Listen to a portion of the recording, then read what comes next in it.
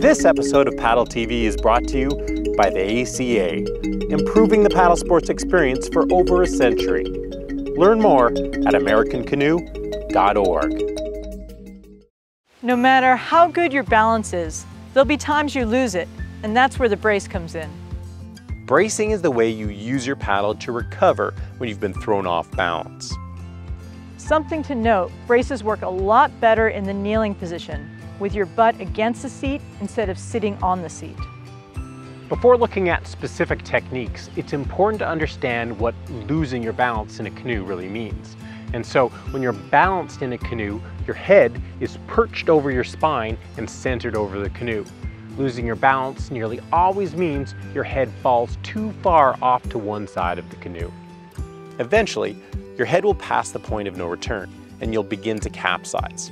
At this point, you'll need some form of support to stop your flipping momentum and allow you to reposition your head over your boat and body. All that being said, we're going to start by looking at the low brace, which is used when you tip to the side you're paddling on. The low brace is performed by reaching out with your paddle at 90 degrees with the back side of the paddle blade flat against the water. The idea is to use the flat blade against the water to gain the momentary support required to reposition your head and upper body over the center of the canoe.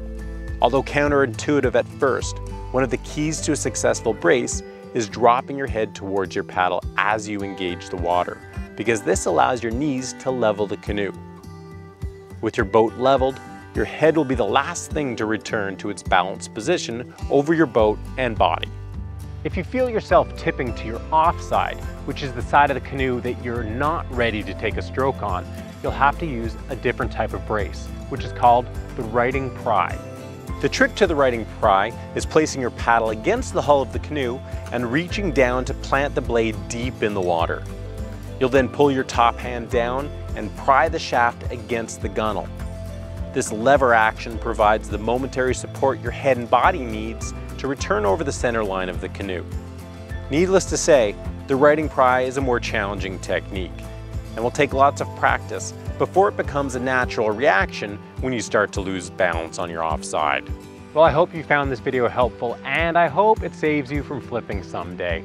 If you enjoyed this tip and want to learn more, please subscribe to our PaddleTV YouTube channel.